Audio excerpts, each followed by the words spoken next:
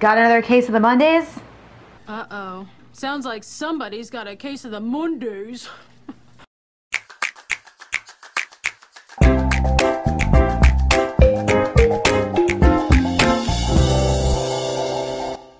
Liz here from LizzyAlto.com on a mission to turn your Mondays into your favorite day of the week with fitness and lifestyle advice for busy women. This week's question comes from Melissa. Liz, I want to know how someone who knows their problem but is too scared of failing to fix it could get over it and fix it. Melissa, first of all, thank you. Your bravery in asking this question will no doubt benefit a lot of viewers. First, you need to understand that fear isn't real. All it is the absence of love, and love is real.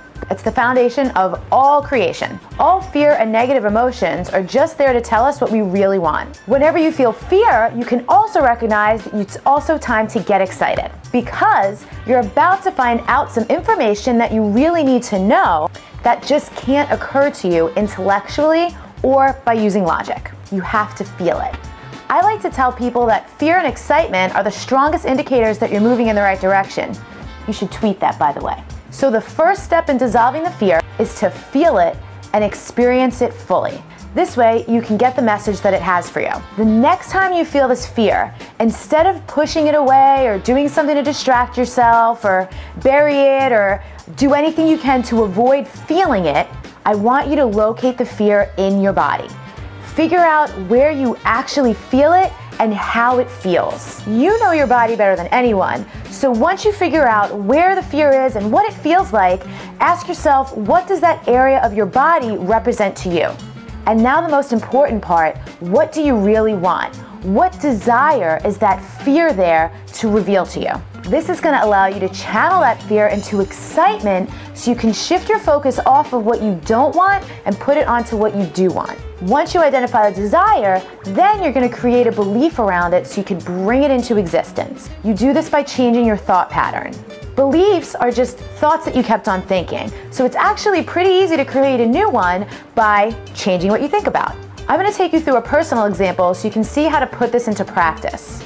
The 1-year anniversary of my flagship program, Tighter in 10 Days, is coming up, so I'm adding updates, creating a 2.0 version, and launching a membership site to go with it. I noticed this big-ass fear building up on me that the entire project was going to flop. I felt the fear in me as tightness in my throat, no pun intended, pain in my chest, and a burning in my stomach. The tightness in my throat revealed that I wasn't 100% clear on the message I wanted to deliver. The pain in my chest revealed that I wasn't appreciating my personal creativity and genius. The burning in my stomach told me that I felt empty and scared, and really that I thought I was going to invest all this money and not see a return. Before I could address any of this, I had to figure out a way to feel better first, because fear can be paralyzing. So I scheduled an appointment to meet up with a friend who really inspires me. I had breakfast at my favorite place in the West Village here in New York City. I got a pedicure and I enjoyed that massagey chair for 45 minutes. I went up to Central Park, I walked around there, and I went to a museum. At that point, I felt so much better, I was ready to take on the message from my fear. First, I got super clear about the message I wanted to deliver. In fact, I got so excited about it, I could barely even wait till next month to share it with people. Then, I went back through the surveys of women who have gone through my program. I allowed myself to feel the love of their responses, take pride in the results they got, and also use their frustrations to figure out ways that I could improve the program. Last but not least, I created a little mantra for myself.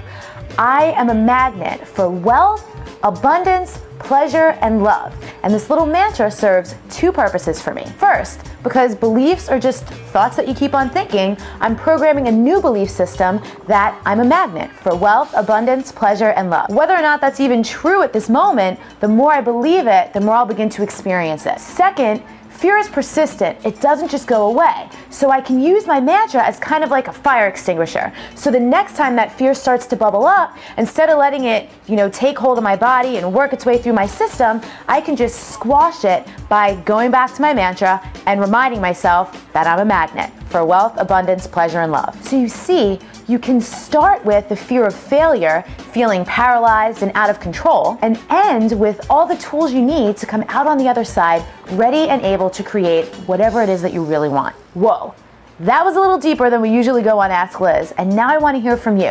What do you usually do when you notice that fear is holding you back? If you enjoyed the message today, please go ahead and share it up. And of course, if you want even more free advice and other useful resources, head on over to LizCialto.com and subscribe. Brrr! I'm freezing. Can we turn off the air conditioning?